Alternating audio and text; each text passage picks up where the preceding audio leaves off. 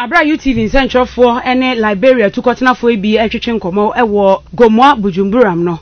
Wɔn ɛkyerɛ sɛ wɔn hia asomdwie wɔ Ghana ha. Na asomdwie a wɔn anya ɛwɔ Liberia man ni mu nenam so ɛma ɔman ne bɔɔyɛ ɛmumutu ɛbɛtena Ghana ha sei. Etu wɔn bɛsrɛ Ghana de hyɛ nyinaa sɛ wɔn hwɛ ɛma asomdwie wɔn goro no atɔprɛ ɛma ntɔkwasi wɔ Ghana ha. Ɛbɛba bɛsɛ mfinhyia bɛsɛ duonum ansa na Ghana bɛtumi asan ɛnya n'agyapadeɛ bio ama ɔman na tumi asan ɛgyina ne naso. Enti asomdwie eba ebeboa papa omo kyerɛ sɛ omo ba Ghana ha sei na asomdwie de omo nya bi papa enti omo srɛ obi bia sɛ abra ye ba beto abai omo ma asomdwie no a enkoso afei Ghana de hye nyina emmo empaye omo so mpaye ne sɛ Ghana bekoso ama kebi ma minka bi akoso ewa bibrem ase ya December da etosonson no abato no ebekɔ jojo omo ne UTV nsɛnkyerɛfoɔ ekasai. I've been here since 1990 and I've been in Ghana here. Ghana is a free force country, and we ask them that they should always remain in peace. When there's war, things don't move forward. When there's war, things don't move forward. You don't get no more respect again, because when there's war, you don't get no more respect in the nation. Or even when you are refugees, you don't have. So I will advise Ghanaians to remain calm and peacefully, and will vote peacefully, so the nation can move forward. I want all Ghanaians to go to the polls and use their tongue friend and do whatsoever what they can choose their leader.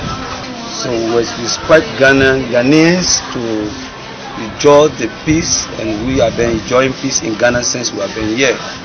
So I pray that God be with Ghana, and then it's a country that loves foreigners as well as they love their own self. Been living in Ghana for the past 23, 24 years now.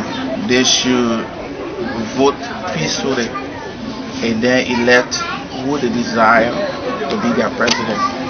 They shouldn't engage into any election violence, because that leads to civil war, and civil war is not a good thing. I'm a Liberian, and I know the negative impact it makes on a nation.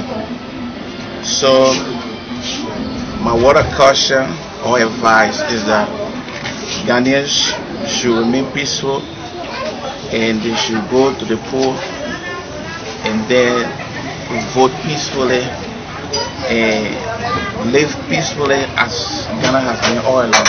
Advise the Ghanaian people and the nation of Ghana to see this as another opportunity to propagate the resounding democracy that Ghana has enjoyed over the years. And Ghana has enjoyed stability for almost 3 decades. Ghana has accepted democracy, and democracy has thrived in Ghana over the years. And we want to appeal to Ghanaians, the voting public, to be very, very far-sighted. Let them take the interest of Ghana first, because Ghana is the only nation that they have, so that they will vote in peace, they will vote with love, they will vote in tranquility.